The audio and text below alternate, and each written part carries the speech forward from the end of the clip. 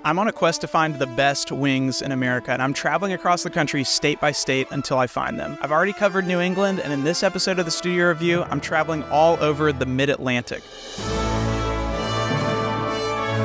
For the purposes of this quest, the Mid-Atlantic region includes Pennsylvania, New Jersey, Delaware, Maryland, Virginia, and West Virginia. I'd give myself an 8 out of 10 for naming this region. I feel like West Virginia is just tricky because it's not on the coast, so to be technical, I named this region the Mid-Atlantic / Mid-Appalachia. And if you're upset about that, just wait until you hear about the Atlantic Coast Conference. No! I also made sure to get wings in our nation's capital, even though it's not technically a state. But to rewind a few months, I tried a chain called America's Best Wings with my friend Pat. Because, come on, if this place was really as good as they claimed, I figured I could end my quest right then and there. I also figured I'd throw a national chain in every once in a while just to provide a control for the experiment, something to compare these local places to. America's Best ended up scoring 37.5 out of 50, which was pretty similar to how Quaker Steak and Lube scored. I got the hottest sauce they have, which is called Nuclear, and even though it made me sweat a decent amount, it wasn't too bad, so don't worry, I am gonna get some hotter wings later in this video. Okay, back to DC. There's a Korean-style fried chicken restaurant called KoChix, which was suggested by Big Sherm 77 on YouTube, and it's widely regarded as the best place to get wings in DC. It's a little hole-in-the-wall type place that only does to-go orders. And as you wait for your order, you can hear the frying oil just on the other side of the counter. And just a reminder about my scoring system, I'll rate the wings on a scale of 1 to 10 in 5 different categories, so they'll get a final score out of 50. KoChix doesn't have buffalo sauce, so I ordered the hot honey spicy and the honey lemon pepper. For appearance / first impression, KoChix scored 7.5 out of 10. I don't think I knew that they'd be breaded, but I chalked that up to my own ignorance about the style of chicken, so I didn't let it affect the score. They scored a 9.5 out of 10 for meatiness / size. And maybe the breading played a role in this, but these things were huge. For texture, I gave them an 8 out of 10, and I would describe them as crunchy but not crispy, if that makes sense. For sauce flavor, the honey lemon pepper was good, but a little bit dry. The sauce had kind of drained to the bottom of the container, so dipping it in the sauce helped enhance the flavor. The hot honey spicy was not very spicy, but I really liked the flavor. Could definitely taste hints of chili and honey, not too dissimilar from a General Tso's sauce. After a score of 8.5 for my overall experience, KoChix landed with a final score of 42 out of 50. Alright, I'm on my way to Baltimore, and I figured I'd take this time to address a few of the comments on the first part of this series. A lot of people saying that my scores are way too high, or that I've been too generous in my rating. If you look at it on a scale of 1 to 100,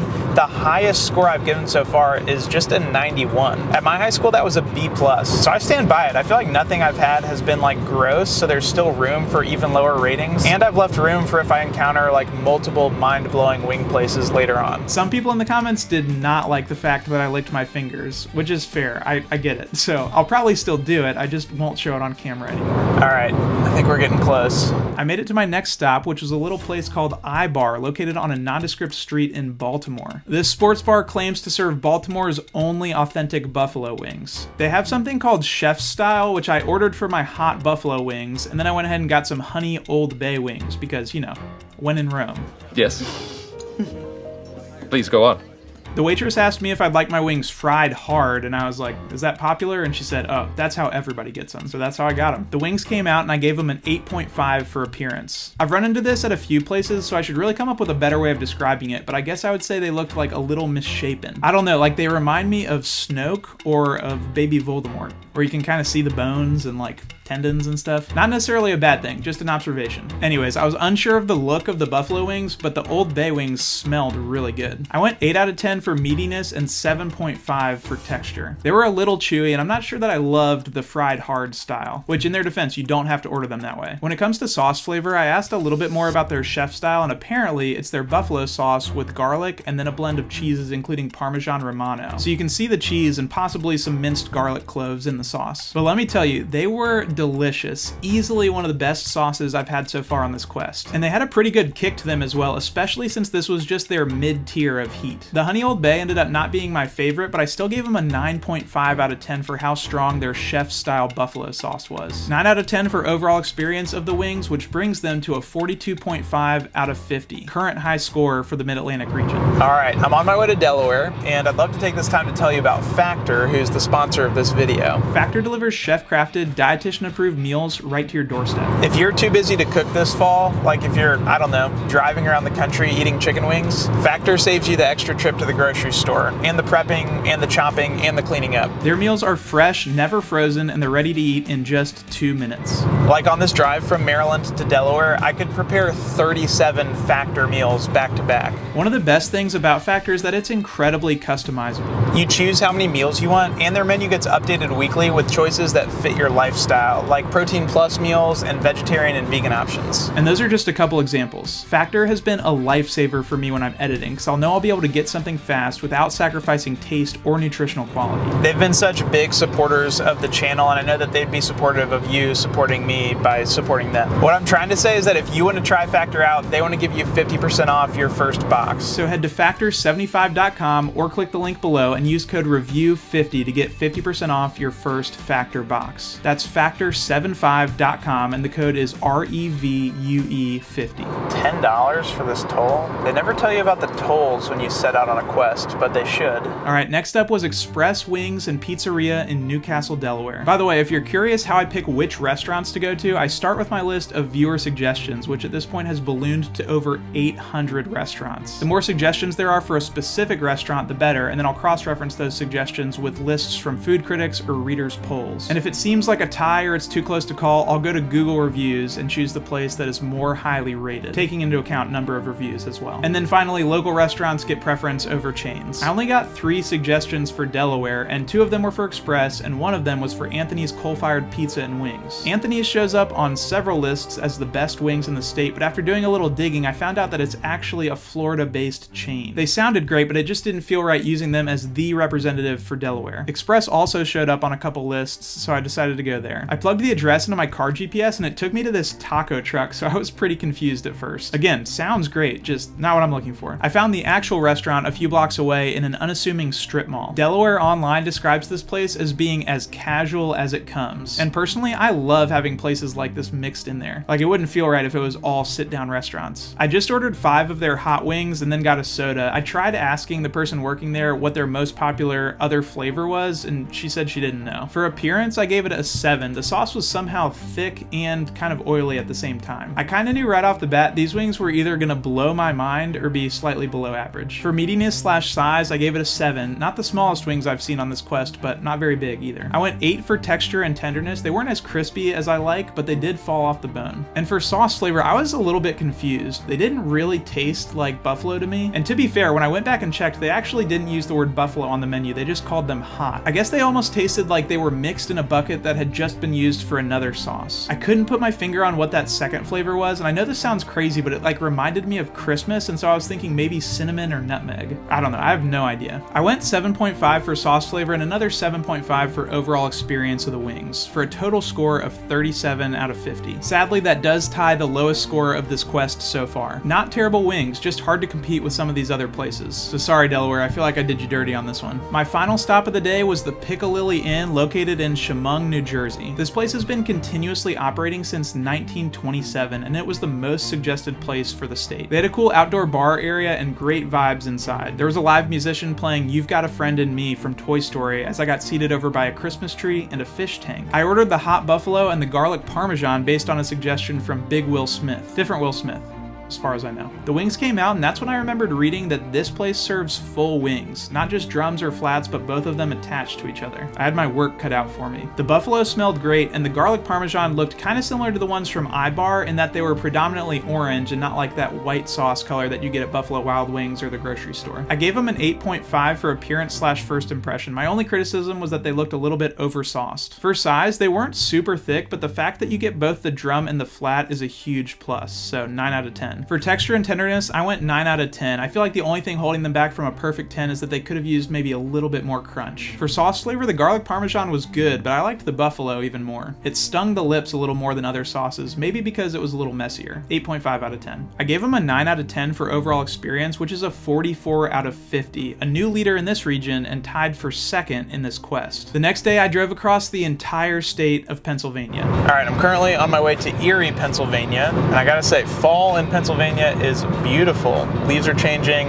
It's incredible. Just to address a few other comments, I got a few criticizing me for having ranch with my wings, which first of all, I'll just say I don't have a problem with people having ranch with their wings. And second, in my defense, I think the only time I mentioned ranch was when a particular restaurant served house-made ranch with their wings. But mostly the first thing. Restaurants wouldn't have it on their menu if they didn't want you to eat it with their wings. More than one person said that they can't trust wing reviews from someone that wears a suit. That sounds like something maybe you need to unpack. I'm probably not going to stop wearing a suit. All right, I hope that helps clarify a few things. As I've mentioned before, I'm planning on ordering the hottest wings at least one restaurant in each video, and I'm planning on doing that at the restaurant I'm heading to right now. The restaurant was called Odis 12. I want you guys to know this place took me so long to get to. I could have gone somewhere way closer to where I live, but this place was ranked slightly higher, so I had to go there instead because I'm committed to this quest. Rules are rules. Anyways, check this out. I was only an hour and a half from Buffalo, and you might be wondering, why didn't I just go to Buffalo since it was so close? Well, New York is actually going to be its own region because I got so many suggestions for Buffalo places. So I'm going to work my way around the country with the New York region serving as the grand finale to this series. Odis 12 turned out to be a really nice sports bar with huge TVs and these garage windows that opened up to outdoor seating. This was funny to me, but their branding pretty much consisted of a Bitmoji of the owner in different poses. They advertise 150 sauce flavors, but you can only get one per order. So I ordered 10 buffalo and 10 scorpion blood, which is the hottest sauce on their menu. I've been curious about these PB&J wings, but I'll have to try them in a future episode. For appearance / first impression, I went 9 out of 10. Only deduction was for looking a little Voldemorty. The scorpion blood didn't sting the nostrils in the same way that other hot sauces had in the past. It stings the nostrils. Brian, I'm gonna be honest with you, that smells like pure gasoline. So that put me at ease, at least for now. I went 9 out of 10 for meatiness and 8 out of 10 for texture. They were a little crispier and drier than I would have preferred. For the sauce flavor, I started with a score of 8 out of 10. Because of the dryness, I feel like they could have used a little more sauce. I ended up going back and dipping the flats in the sauce that had pooled at the bottom of the bowl, and that bumped the score up to 8.5. Okay, now for the scorpion blood wings. There were 10 in the bowl, and my goal was to eat 5 before reaching for a drink or dressing. I felt a bead of sweat roll down my forehead before I even started. I dove right into wings 1 and 2, and even though there's a delayed effect, I could tell my lips were gonna burn as soon as I made contact. And at this point, I was like, okay, not too bad. I mean, don't get me wrong, these are crazy spicy, but not in like a debilitating way. However, my nose was running uncontrollably, and I didn't realize that until the snot hit my lip.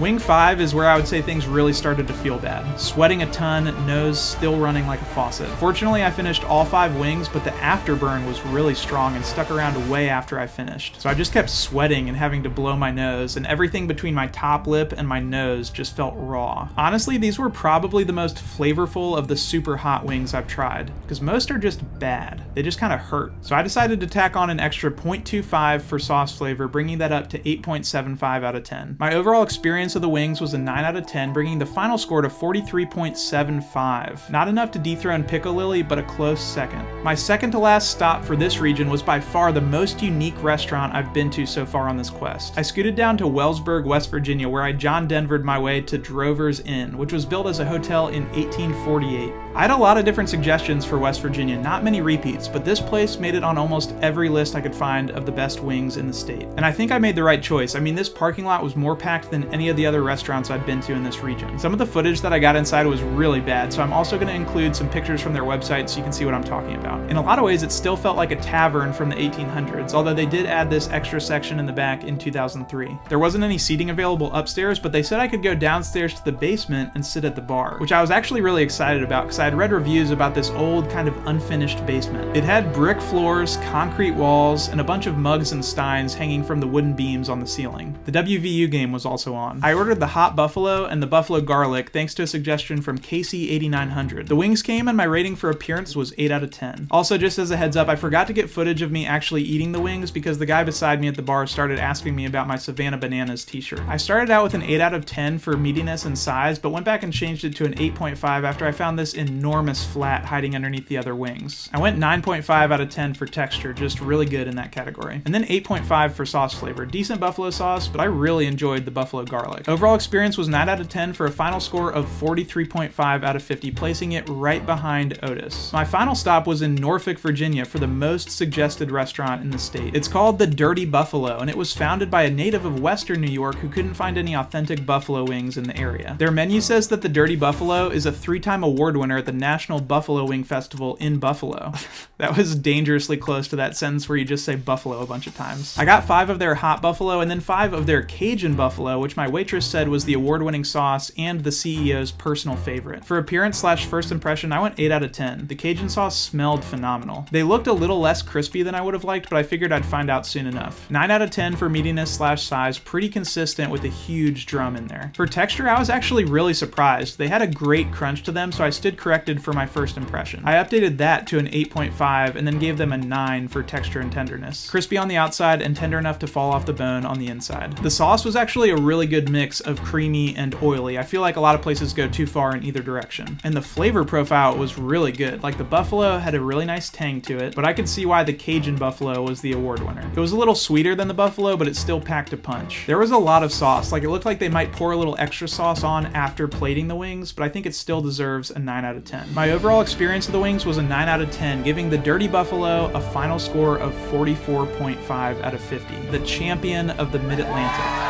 Unfortunately, I ended up leaving my credit card there on accident, so if anybody in Norfolk sees a credit card, let me know. I'm just kidding. I called them, confirmed it was there, canceled the credit card, the whole deal. That score puts the Dirty Buffalo just behind J. Timothy's in Connecticut. I've decided that at the end of the series, the winners from each region will compete head-to-head to officially crown one restaurant as the home of the best wings in the United States of America. Next up will be the Southeast region, so make sure you're subscribed if you want to see future installments of this series. And if you haven't already, let me know in the comments where I should go when I come to your state. And most importantly, just remember that even when it doesn't feel like it, it's gonna be okay. I'll see you soon.